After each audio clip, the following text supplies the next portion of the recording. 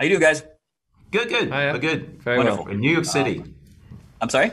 We're in New York City. Oh, well, So why wouldn't we be good? well, congratulations on this series. First of all, I thought it was fantastic. Thank you very Thank much. you. Thank you. And this is obviously based on Steve Jones's autobiography. Craig, can you talk about just the process of bringing it to the screen?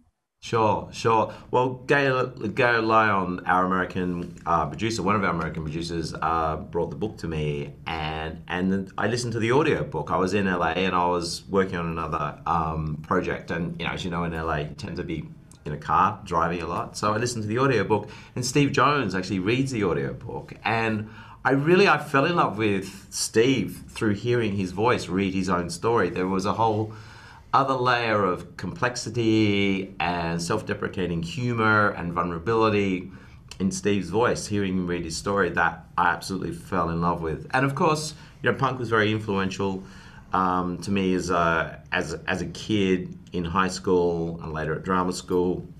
I grew up in Australia in a Australian beach suburb, which is kind of antithetical, you would think, to what punk was. But what punk stood for me, was authenticity and realness. And I was very aware of how it changed culture. So yeah, that's what brought me to the story. Thomas, Malcolm as a manager seemed opportunistic at best. He kind of just orchestrated the whole thing. It kind of reminded me of a reality show producer putting together a band.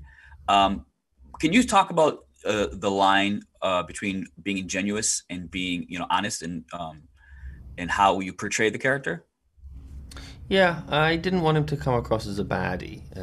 I think he was just very, he had this vision, and I think he truly believed in it, and he truly set out to do something revolutionary and to do something that meant something.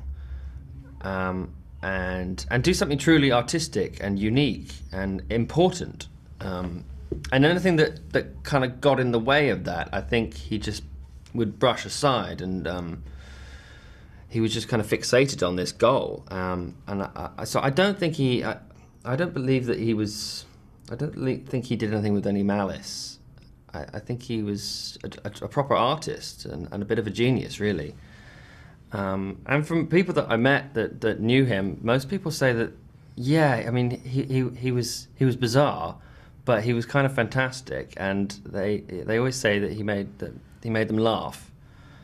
He was a funny character, and I think he was troubled in his own right, and he wanted to just. He was always looking to do something that was a bit risky. Like, his ideas shouldn't really work on paper. But he wasn't afraid to take the risk and to try and see if they worked. And some of them didn't work at all. But the one that worked really well was forming the Sex Pistols, that completely changed music forever. Craig, you're in the process of bringing it to the big screen.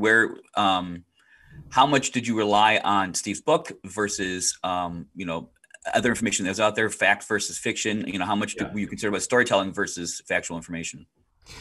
Well, I mean, you always have to read all the material, do all the research, distill it, and then find the essential truth there, and then, in a sense, fictionalize it. I don't mean just make up ridiculous things, right, but you have to create drama out of it, because documentary does what it does brilliantly, and if you're just going to make a documentary, just make a documentary.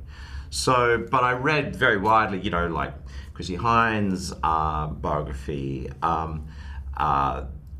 There's a huge amount of material out there. We did a huge amount of research, and the research was ongoing even as we were shooting. Speaking to people who, like Vivian's children, for instance, Joe and Ben, but then you have to kind of put it all into this sort of, I guess, pressure cooker and create drama out of it. Because as we all know, life doesn't happen in a 3-act structure. But I think the challenge is to not dumb it down or trivialize it by making it into drama. That's the big challenge for me. And I hope we achieve that. That's up for the audience to judge. But you do bear a great responsibility as a writer when you're basing something on people's lives. Right. You know. Well, gentlemen, thank you very much. Congratulations again on the series, and good luck. Pleasure. Thank you Thank so you. much. Thanks a lot. Take care.